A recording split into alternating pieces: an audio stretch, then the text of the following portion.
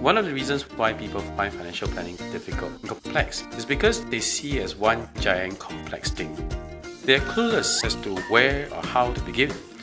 Today we are going to deconstruct something that is big and complex into something as simple as A, B, C, and D.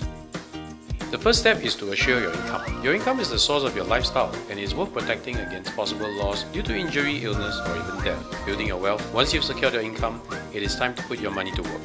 While you're building your wealth, don't forget to control your financial expenses, such as income tax and debt interest payments. Lastly, we will distribute your wealth to your family and loved ones. So there you have it, 4 main pillars of personal finance. I hope it gives you the confidence to be more purposeful the next time you review your financial portfolio. Building your wealth is important, but don't forget to protect your ability to earn, manage your financial expenses, and most meaningful of all, to distribute them to the people closest to you.